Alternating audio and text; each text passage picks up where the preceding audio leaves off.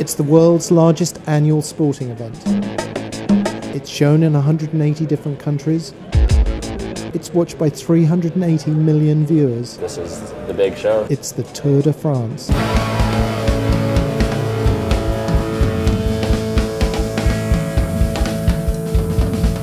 You know, I'm 29 and I can't keep messing around forever, so give a few things up and get on with it. It's something you dream about as a kid. When I crashed in Italy, I was in more of pain than I've ever experienced in my entire life. I'm a crazy cycling fan.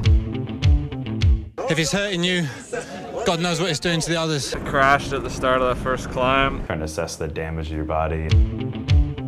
His father was an avid bike rider, but was paralyzed in a bicycle accident. I'm surprised I'm doing what I'm doing here, given the circumstances. It hurt, man. I just keep going, you know, day by day. I feel good. I'll take any form of abuse to follow the sport that I love. How's the crowd out there?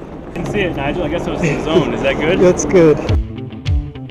That's why you got to eat a lot on this ride, Danny. No more fish and rice. That's all we eat is fish and rice. I never think too far ahead, and everyone keeps talking to me about what's ahead, what's ahead. That doesn't help my concentration. I just go day by day. This is what happens when one man with a camera goes to France. I've trained for this mentally as well as physically.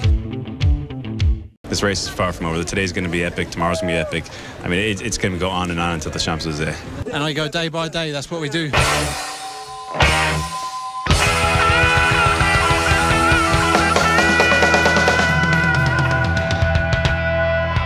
That's how you cock things up, so day by day.